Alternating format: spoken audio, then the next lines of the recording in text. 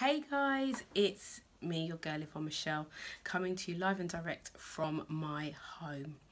Yeah, I'm here again. It's getting late and I really wanted to do this video for you before the end of the day. I posted late yesterday and so I will be posting in the evenings. So we'll be working a day behind, I think it would work out. So yesterday and today you would have been clearing it out. That's day one. And you would have done that throughout today, as I did in my home. And it was great. It was a challenge. There were some things that, you know, I felt that I needed to keep. But I had to really sit with myself and say, do you really need this? Is it serving you? What purpose does it serve? And if I couldn't answer those three questions, in the bin. So I started in my bedroom and I started upstairs. From the top, working down my bedroom and the bathroom. So, you know, sometimes we accumulate so much junk, and then it made me think, I wonder how much junk is up here, stinking thinking, you know. So it's been a good day. It's been a busy day. So today is day two, to give you the day two tip, and that is, I touched on it yesterday actually. I spoke about it just briefly. But today's number two, day two, is watch your mouth. Yeah, it's as simple as that. And the reason why we need to watch our mouth is because we curse our own selves without even knowing, without even thinking, without taking it on board. We just say stuff. And it just goes out there in the atmosphere and it sits in our subconscious, and that's what works. You know, we say things like, I'm broke. I'm so stupid. And that just sits in the unconscious mind. And so that's what comes to you. And then you start to believe it. How could I be so stupid to do this? How could I do? You have to watch your mouth. Don't start speaking those things over yourself. Death and life is in the power of your tongue. And you were created in the image of God. You are so beautiful. How could you be stupid? How could you be broke when He would never see you forsaken and never see you beg bread, ever? If you align yourself with the higher source of God. So today, the words I'm speaking to you, your challenge today is to watch your mouth. So there's two things that I want you to do, two exercises.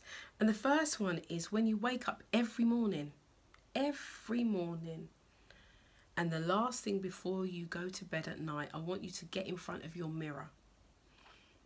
And hopefully it'll be a long one so you can see the full extent of who you are. And say, hi, you look lovely today. Now, you might feel a little bit silly doing this at first, but you'll just go with it. And then just say this. I am a child of God. I am the image of God. God loves me and I am one with God. That's it. Every single day. Because the truth of the matter is that you were created in His image. Therefore, you are beautiful. Therefore, whatever you produce is excellent. But you have to see that and start to speak that, moreover, until it becomes your reality, until it becomes true to you, until it is absorbed in your subconscious. That's what you need to do. Now I'm giving you tools and tips of what I've done to change my life and produce miracles in my life. I have miracles happen every day in my life, every single day. But it's whether you choose to see it as a miracle or whether you just choose to just be blinded and just carry on living a life and not actually being present in your life. So, watch your mouth. What does that mean? It means that Everything we say has life. Our words are like seeds.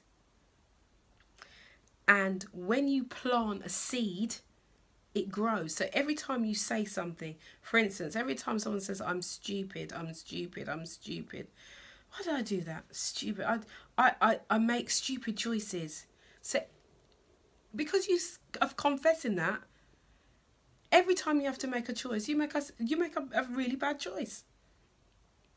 But if you were to turn around and say, I make excellent choices, I think things through and I make good choices, it becomes part of your psyche. It becomes part of who you are. It becomes your methodology. So your unconscious mind starts to work and tell you, actually, that is a good idea. Actually, no, that's not a good idea. So don't do that. This is where intuition, all of those things start to kick in. So you have to do yourself a favour now and really start to make positive affirmations, positive words of power over your life. You know, if I had said, I'll never have my own business, I probably wouldn't. But it's something that I spoke over and over and over and over and over and over again until it became a reality. Even singing, I remember my first singing event after a very, very long time, and I cried at that event. It was one of the most embarrassing moments of my life. It was terrible. I cried all the way through it, like but you know what? I had to tell myself that I'm going to sing. Because singing is something that brings joy, it brings comfort, it brings peace.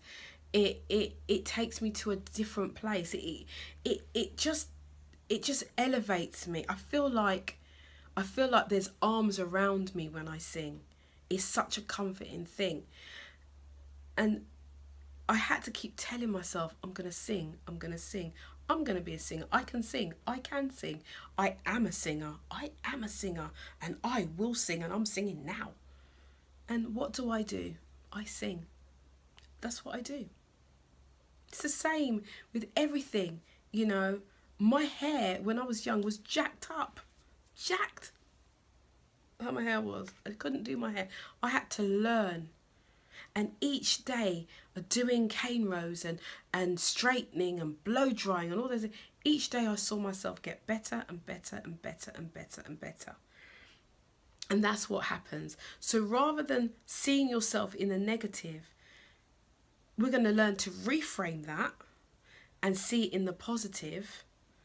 And from there, we're going to grow and we're going to thrive, because this is what it's about. This is what manifesting your miracles means. It means that you are in a position where you are constantly thriving and growing and producing the results that you want. So when you look at yourself in the mirror, you can be proud.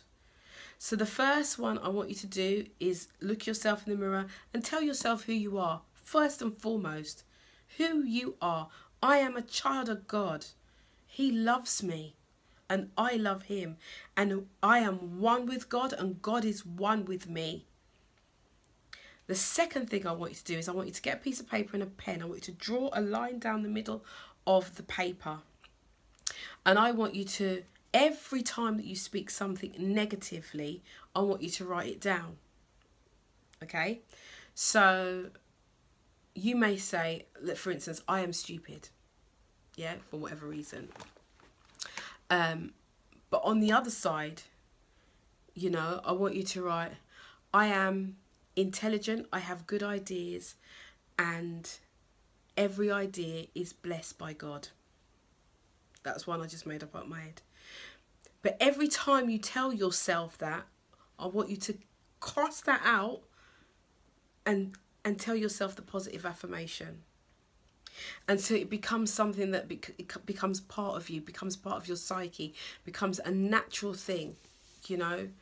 One of the things I know with young girls, what they say is that they're ugly. There are a lot of young girls out there who think they're unattractive One, because they might not be skinny.